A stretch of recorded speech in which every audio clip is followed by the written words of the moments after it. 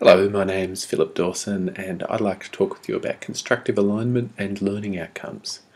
So in this video I'm going to talk about, yes, constructive alignment. It's a really core theoretical concept to learning and teaching in higher education.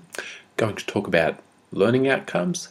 How can we specify what it is that we want students to be able to do at the end of a course? And look at this problem of why don't students read the readings? We sometimes set students a tutorial piece of work to do, read this article, solve these problems, whatever. We'll call that reading the readings. And I don't know what your experience is, but mine is that they don't do it. But why? We'll find out. So we frame this video, as many of the others, with the phrase, learning is what the student does.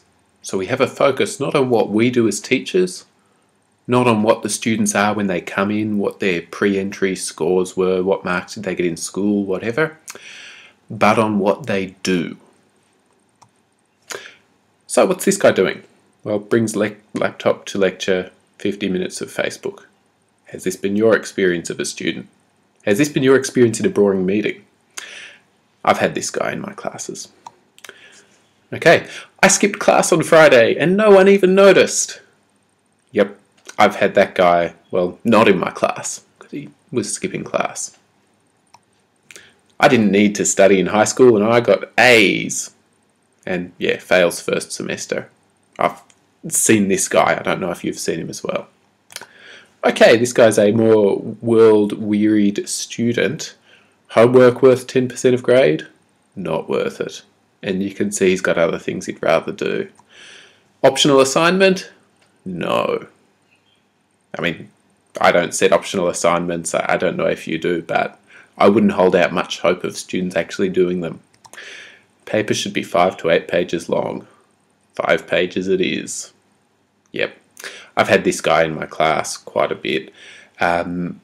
The other trick that he does is changes the size of the punctuation to be about 3 font sizes higher, which can often make things bleed over onto another page. So a very strategic sort of student here.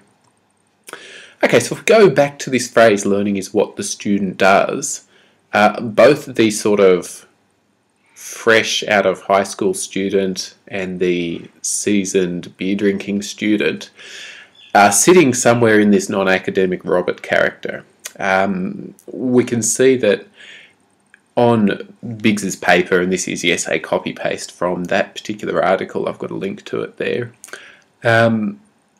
This student at best, in a passive sort of class, our 2-hour, 200-student lecture, at best I'm going to want him to take notes, but any hopes that I have of him being able to describe, explain, relate, apply or theorise, I think are overly optimistic. There was once a time when higher education was filled with this academic Susan character, also discussed by Biggs. I guess this is the traditional higher education student, the learning for the sake of learning, the enrolls in a Bachelor of Arts because they love learning and critical thinking, not as vocationally oriented, but here because they want to be theorising and whatever. Now, Biggs's theory of constructive alignment is that there are things that we can get students to do that will make it so that the non-academic Robert and the academic Susan are achieving somewhat closer to each other. So let's find out what they are. Well, okay, have we had this teacher or have we been this teacher who teaches critical thinking but assesses the ability to memorise from the textbook? Sort of going on in class about how you've got to challenge things and not believe everything you read and critique and analyse, but then having a whole bunch of definition questions in the final exam. Have we seen that sort of unit before? I know I have. And really, from our students' point of view, the assessment always defines the actual curriculum, and this is a quote from Ramsden. Although, yes, we might have gone on about critical thinking, if the student knows that the exam is going to contain a whole bunch of definition exercises, they can very reasonably sleep through our ramblings about critical thinking. Incidentally, lectures are a particularly bad way to teach critical thinking, but we'll talk about that in another video. If the student can tell that the assessment is going to be about these certain topics and doing certain things with these topics, that's what they're going to focus on. So, what can we do with that? Well, Biggs suggests that we can have our teaching and learning activities, our assessment, and our objectives or outcomes in alignment with each other. Now, this may be a profound concept to you, this may be very mundane, but at its core, we come up with some objectives, what it is that we want students to be able to do. Sometimes this is a list of stuff we want them to understand, sometimes it's a list of things we want them to be able to do with that stuff that we want them to understand. So we come up with that list. We then do teaching and learning activities that achieve those objectives, not the fascinating, interesting, superfluous stuff that's also on our list of great things a first-year engineering student should know, but things that directly relate back to those objectives or outcomes. And then we assess things that we've taught that link to our objectives and outcomes. And Biggs argues that a lot of those problems with the fresh-faced student or the beer-swilling student are actually addressed by having these three things in alignment. You set your objectives, you teach them, and you assess them. And you try and be somewhat reflective to change things so that they stay in alignment. You find that there's an objective that you're not teaching or you're not assessing, you might get rid of it because it's not really relevant. You know, you weren't teaching it because it was a terrible objective. Or you find out that it just slipped your mind, so you add it to the teaching and learning activities. You add it to the assessment. So this isn't a static thing, this is a very changing and adapting and moving thing. But at its core, we teach what we set out to teach in our objectives and we assess that students are able to do those things. So what is our goal? Well, you can see on the right there, I've got theorise, generalise, hypothesise, reflect. Maybe that's our goal, but maybe we actually just want them to be able to identify things. What is a capacitor on a circuit board? Where is it? Can you show me where all the capacitors are? That's a fairly acceptable goal to have. I mean, if you are an electrical engineering student and you can't identify the capacitor on the circuit board, then you're going to have a bad time. This is okay. Identifying things is a pretty valid thing to do, as is listing or enumerating or describing or combining things. Can you tell me all the things that make up a circuit board? Can you write down a list? Can you tell me the components of some sort of balance sheet? You know, can you describe what a debit is? Those many definition questions at the end of an exam might be these sort of things: list, enumerate, describe, combine. They're pretty valid goals. You might be seeking to compare, contrast, analyse, relate, apply things. So, can you take this circuit board diagram and actually make that? Can you apply what we have on this theoretical diagram into practice? Great, you can apply. Can you compare the function of the capacitor to the resistor on the circuit board? You know, how is what they do different? How is, say, one particular approach to addressing something similar to another approach? How are they different? Can you analyse this? Can you try and identify what the core concept is here? Or at a higher level, yes, we then get on to theorising, generalising, hypothesising and reflecting. So, can you come up with a theory for how this circuit board actually works? Can you generalise how this radio that we've built here might be able to be adapted to do other things? Can you hypothesize how we might be able to build different sorts of things? Can you reflect on your own thought processes as you were building this?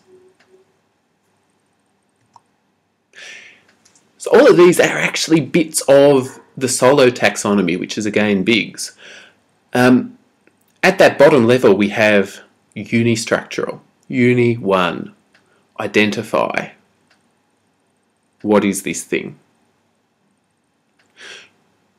We then have multistructural. Can you list a bunch of these? And you'll see there's those 4 lines.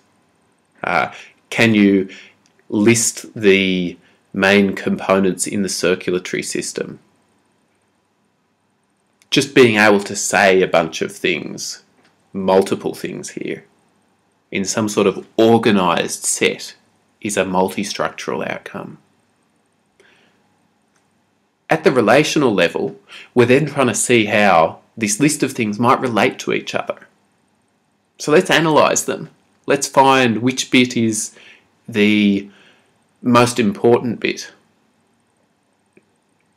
Let's apply these 4 bits to make something else in a fairly structured way. And then at that highest level we've got extended abstract, and you'll see there on the diagram we've sort of got those 4 related bits, and then we've got some squiggly line off to some other theoretical new thing. Making a new theory, creating something, solving an unfamiliar sort of problem. Problem solving is an interesting thing in the solo taxonomy because problem solving might sit at a relational level if you're, say, solving problems that are really similar to the other ones you've solved before. If you remember back to mathematics where you might do a lot of factorising questions, you might have done 100 of these, where you apply a pretty similar mechanical process over and over and over again, that's probably more at a relational level. But if you're solving problems that are really different to the sort of problems you've seen before, that's probably sitting at an extended abstract level. So we have things like the solo taxonomy to give us words and help us think about the levels of achievement we're after from students. So if we go back to this one, teaching critical thinking but assessing the ability to memorise from the textbook, where are we on the solo taxonomy? Well, critical thinking tends to sit at an extended abstract level. So if you're teaching your students to do this, it's hard, it's really worthwhile, and it sits all the way up there. Now if, on the other hand, you set them a bunch of exams around the same content, but you're just assessing their ability to memorise from the textbook, that's at the unistructural level. My prediction is, if you teach at the extended abstract level, but assess at the unistructural level, your students are going to learn only the unistructural stuff. Yes, our academic Susan character might be at the extended abstract level, but our non-academic Robert, who makes up the bulk of our classes, is just going to learn how to answer those textbook definition questions for the exam. So language matters. When we're setting these learning outcomes, please don't use a word like understand, because understand is vague and difficult to measure.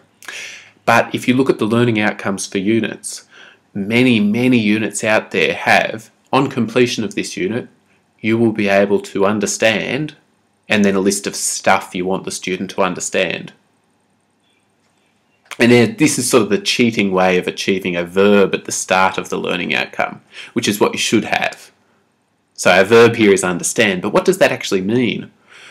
Okay, so let's say you understand the lymphatic system. Great, I understand the lymphatic system for some definitions of understand. Does that mean I can identify it?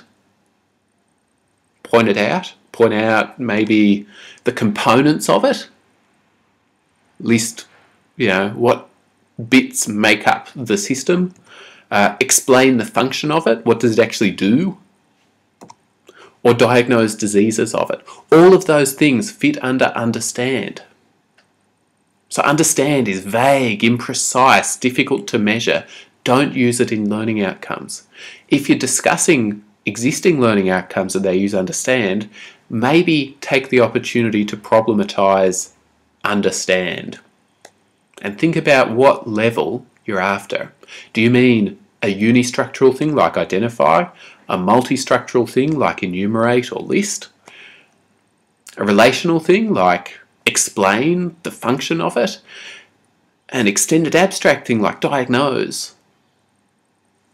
Don't uncritically use words like understand in relation to learning, because understanding means different things to different content to different people.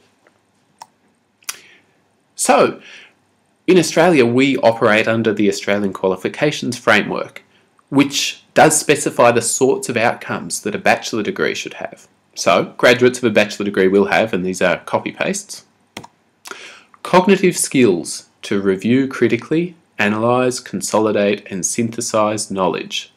Okay, review critically, extended abstract. Analyse, relational.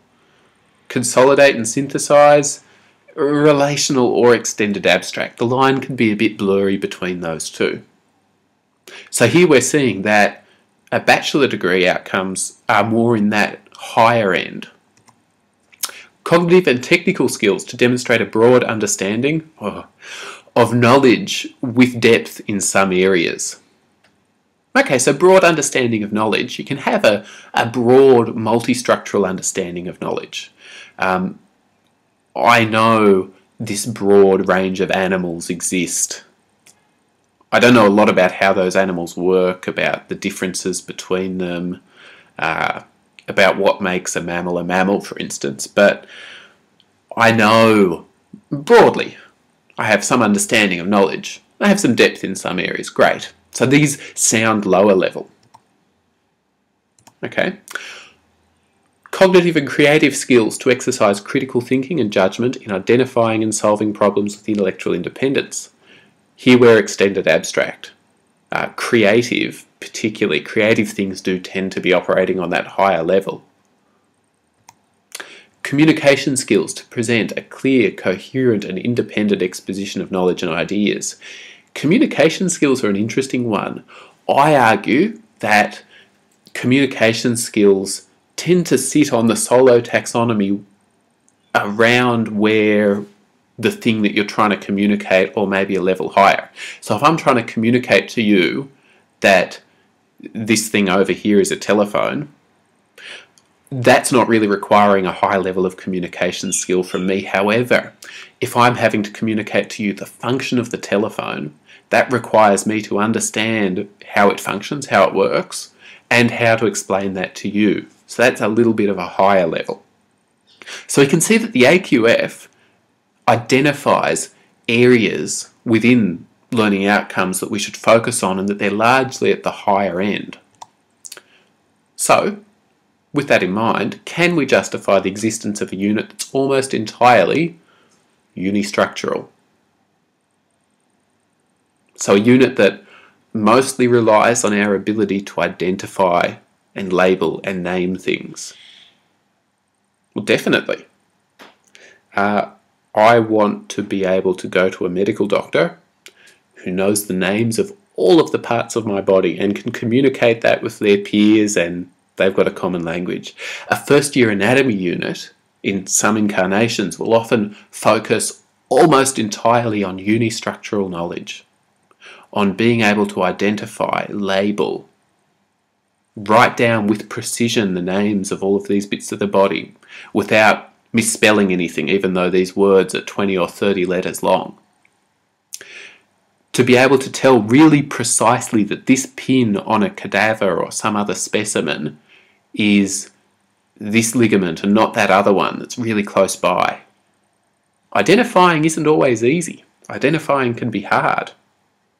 We can justify the existence of unistructural units. It's okay. If you teach a unistructural unit, you're not a lesser academic, your students are not lesser students. It just sits at another level on the solo taxonomy. However, we couldn't justify the existence of a bachelor degree that was solely unistructural. There needs to be somewhere to go with that. And we know that within things like medical training, you need that unistructural knowledge to be able to build those higher levels of knowledge. You can't solve problems if you don't know what the bits of the problem are. So higher level is not necessarily better. We can have stuff that sits on all of these levels. We can have units that focus more on one than others. This is all okay. So if we go back to this teacher who's teaching critical thinking but assessing the ability to memorise from the textbook, we can see that the problem here is misalignment. Not misalignment of the content, they could still be teaching about complex geopolitical issues and the tests about that, but the level at which the engagement with that content is. So the misalignment here is within the solo taxonomy, not with the content. So we're still focusing on complex geopolitical issues. We're just doing textbook definitions of it rather than critical analysis. This is misalignment. And aligning can be hard. So let's go through some examples. Let's say we've got the outcome, which is to list the components. Let's say it's listing the components of that circuit. The teaching and learning activity is building with the components. So we're building things, we're picking them out of a box and making stuff. And the assessment, multiple choice question to identify components. Oh no, we're misaligned. In building with the components, I'm applying that knowledge. If the students know that at the end, they're only going to have to be able to identify from these little pictures, is this a resistor or is this a capacitor or is this a piece of wire? They're not going to be very engaged in your task of getting them to build with components. And this is really problematic because later on in their degree, they need to know how to build with components. So how could we fix that? I would argue that if what really matters to you with your expert knowledge is that students can build electric circuits with the components, you change the outcome, you change the assessment so that they talk about the ability to build with components and you assess them on building something. If, however, what really matters to you is being able to list things and identify them, change the teaching and learning activity to showing them some circuits and saying this bit over here is the resistor and this is the capacitor, and let's practice being able to identify those bits, because that might be really important. Let's say there's a certain bit which will kill you if you touch it. It's really important you're able to identify that bit. So thinking about the alignment of this outcome, activity and assessment really matters. Okay, let's say we're going to diagnose problems. Let's say it's diagnosing problems with computer software, okay? And the activity is a diagnosis case study. So I present a case to the class and we go through the process of diagnosing that case and seeing if, what sort of problems are there, maybe talk about solutions as well. Great. And we give you a simulation of diagnosing. Problems, case study, diagnosis, great. But let's say the outcome is solving problems. So I want you to be able to solve problems with software. And I give you problem sets and worked examples for the teaching and learning activity. So in class, you work through these sets. They're all relatively similar, but that's okay. And you're solving them, and every now and then there's a worked example to show you how to solve that sort of problem. And then I get you to do an essay on the cultural context of those problems for the assessment. That's problematic, isn't it? Sorry, problematic problem solving.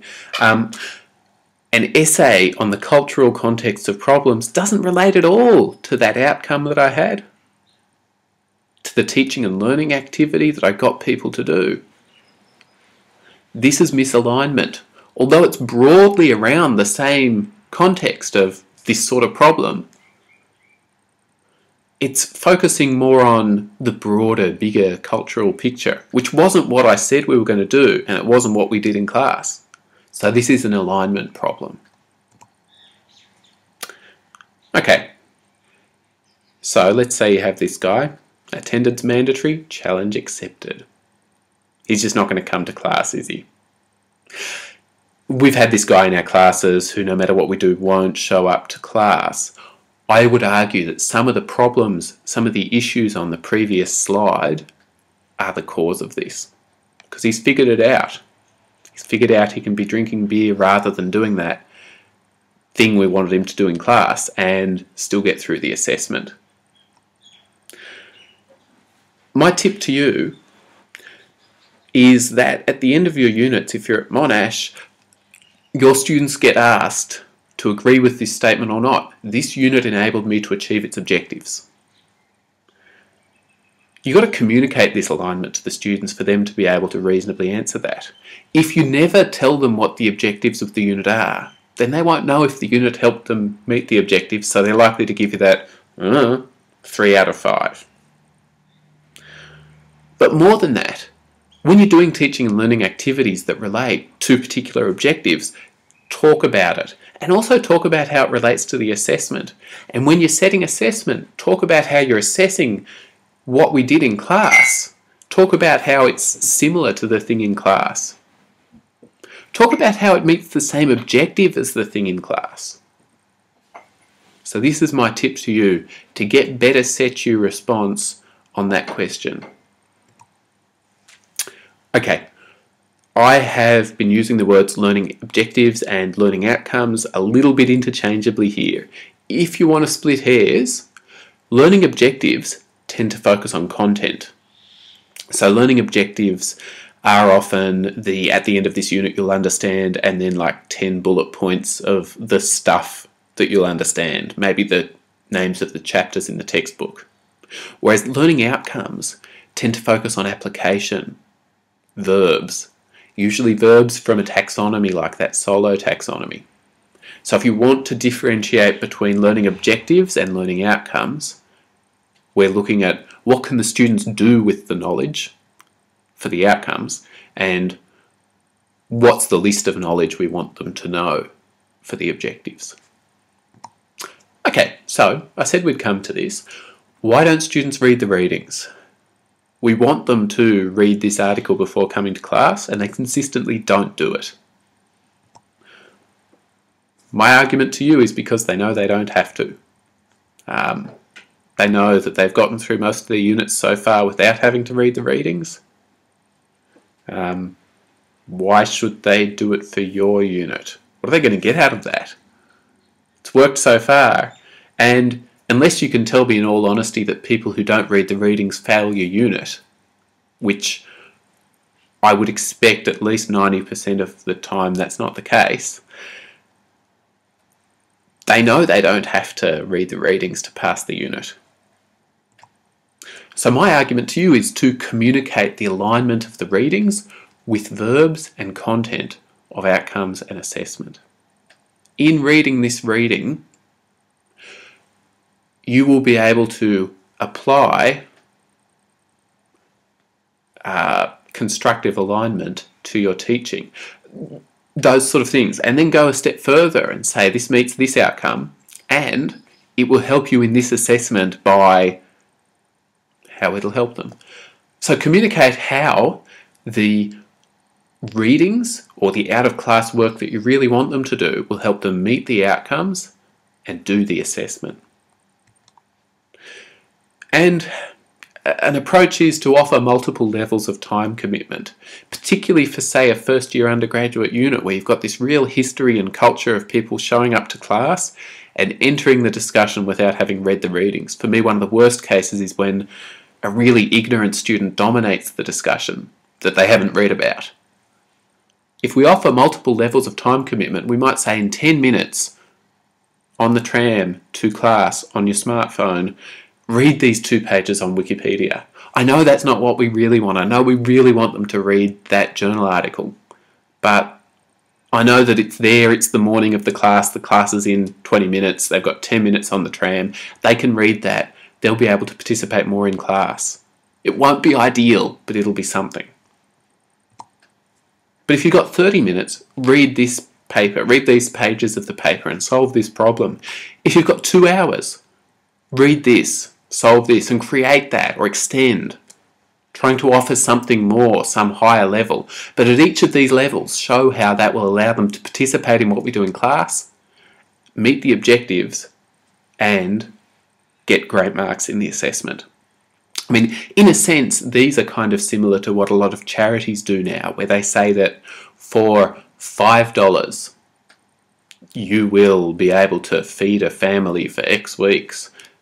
For $100, you'll be able to create a water source in a village. For $1,000, you'll be able to do this. And depending on the resources we have available to ourselves, we're persuaded by the results that this donation has. In a sense, the students here feel they're donating their time to do what you want them to do. Show them what they'll get out of it. How will each level of commitment help them? Or you can do what I do in this unit and just offer one minimal but realistic level. This is a postgraduate unit.